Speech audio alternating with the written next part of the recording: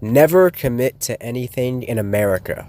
You know, um, I was watching the other night, I was watching the movie Heat with Robert De Niro, where basically he plays a bank robber, and I've always related to this character that Robert De Niro plays so much, even before I ever saw this movie.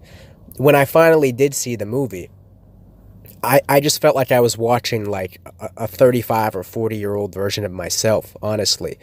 He talks about in this movie, he plays a bank robber, and he says, like, never commit to anything or never get attached to anything that you can't walk away from in 30 seconds. I think that's the quote. Sorry if I kind of messed it up. It might not be the exact quote, but basically he's talking about how, like, never get attached to anything you can't walk away from too fast.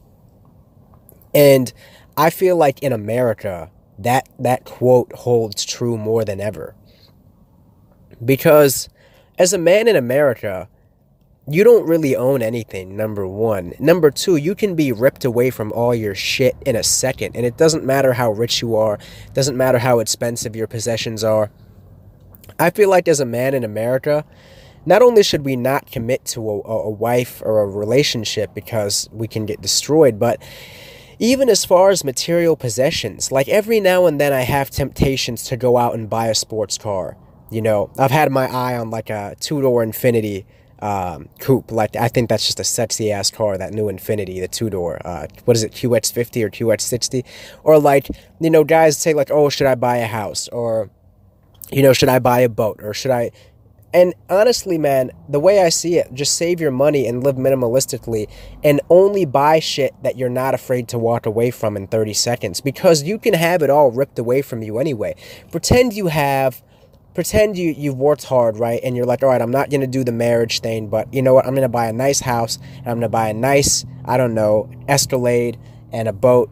And then like you hook up with a chick or you start dating some girl casually, and she lies that you did something to her, and then like you get ripped away from all that shit and you're doing like 20 years in prison, or like you have to sell all that shit to pay your lawyer's fees or something.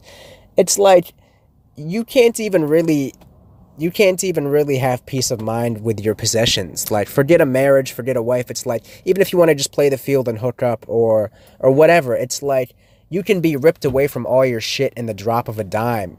So why commit to anything in America or any Western country for that fact when it can all be taken away from you? You've really got to have, like, these days, you've got to have that like Robert De Niro bank robber mentality where it's like, yo, I've got to be ready to walk away from this shit in a minute if I think that something's about to go down. You know, it's like, that's why, like, no matter how much money I make, I'll always drive like a $5,000 car. I'll always buy my shoes at like Ross. I'll live in like a fucking one-bedroom apartment that's like $600 a month. Not because I can't afford anything better, because it's like, dude, I might have to ditch all this shit in a minute, you know? I might have to just leave all this shit behind.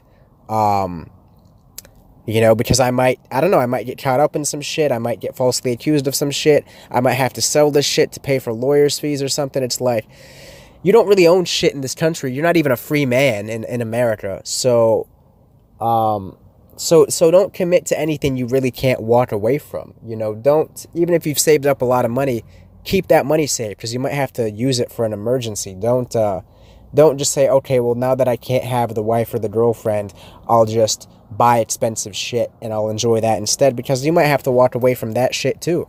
You really don't own anything. And I've seen rich, powerful men lose all their shit, or have to, you know, sell off a lot of shit to pay for like court battles. And it's just, I don't know. Maybe, you know, I apologize if you guys can't really relate to me on this one, but I've seen so many things that I can't even tell you guys. So I don't know why, but I have this blessing, and this, my godfather was telling me about this, how you were meant to keep secrets that other people weren't meant to have. Like, people trust you, and you have the blessing of having people tell you some of their deepest secrets, because they trust that you will keep those secrets. So I've I've seen some things, and I've been told some things that when you really know how shit works, you're not attached to anything anymore, because you know how temporary it is.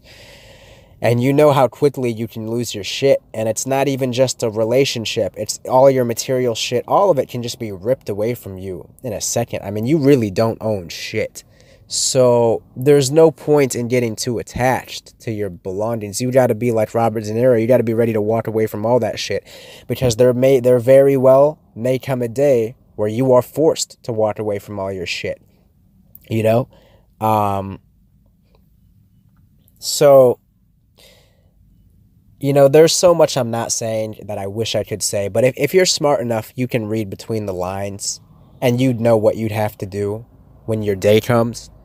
But that's really just the message of the story. Watch that movie Heat with Robert De Niro, by the way. I'm surprised I haven't recommended that to you guys sooner. You'll know what I'm talking about.